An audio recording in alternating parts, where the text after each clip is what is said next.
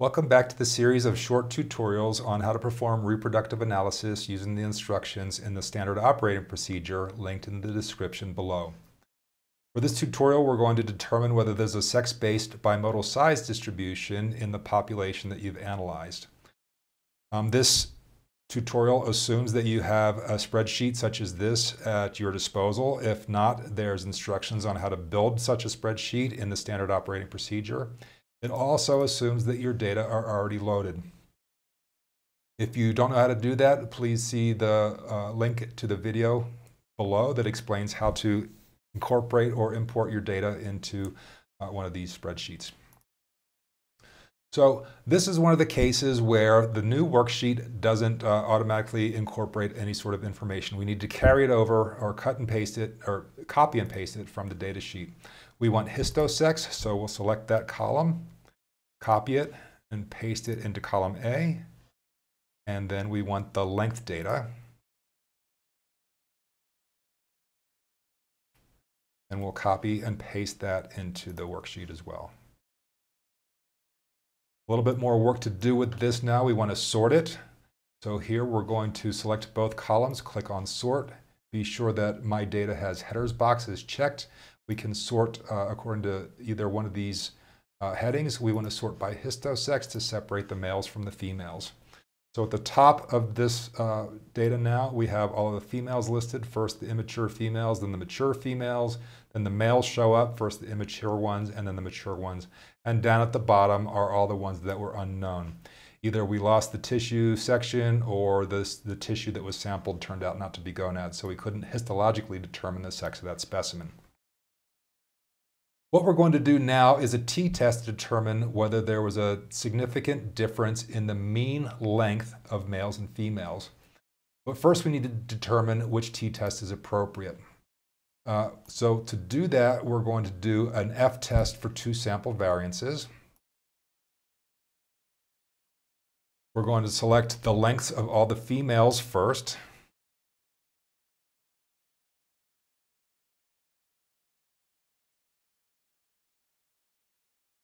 And then we're going to select the lengths of all the males.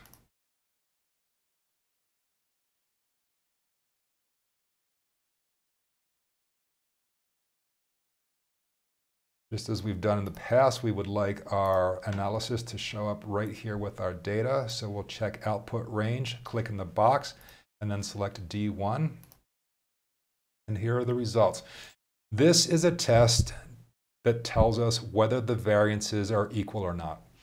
If this value, the p-value, is less than 0.05, then there is a significant difference in the variances. If this value, p-value, is greater than 0.05, then there is no significant difference in the variances of these two data sets. In this case, the p-value is much less than 0.05. This is 8.72 times 10 to the negative 5, so 0.00008, which is much less than 0.05. This tells us that now the appropriate thing to do t-test-wise is to choose the t-test assuming unequal variances. So go back to data analysis. We have 3 t-tests that we can choose from. The ones that are of interest here are either assuming unequal variances or assuming equal variances. If this had been greater than 0.05, we would choose a t-test assuming equal variances. In our case, it's less than 0.05, so we're going to choose a t-test assuming unequal variances. We're going to enter the exact same data. First, all the female lengths.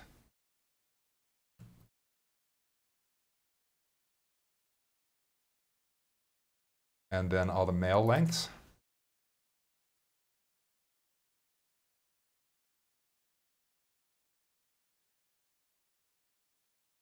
And just as we did before, we'd like our analysis to show up right here at the top of the page next to all of our other information.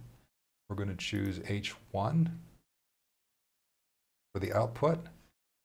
And this gives us our results. So here, variable 1 was the female length. The mean length of those females was 23.5 centimeters. The mean length of the males in variable 2 was 28.6. Now, were these significantly different or not? We go down to the p-value for the two-tailed t-test to get the answer. If this is less than 0.05, then there is a significant difference in the lengths between these two sexes.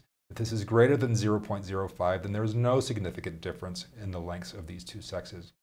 Here we have 1.59 times 10 to the negative 33, so very much less than 0.05. So we say yes, there was a significant difference in the mean length of males and females. Normally we would go ahead and show you how to plot this. This is just information that's used sometimes when analyzing reproductive data. There's really no reason for our purposes here to plot this. So our next tutorial is going to be how to determine size at maturity.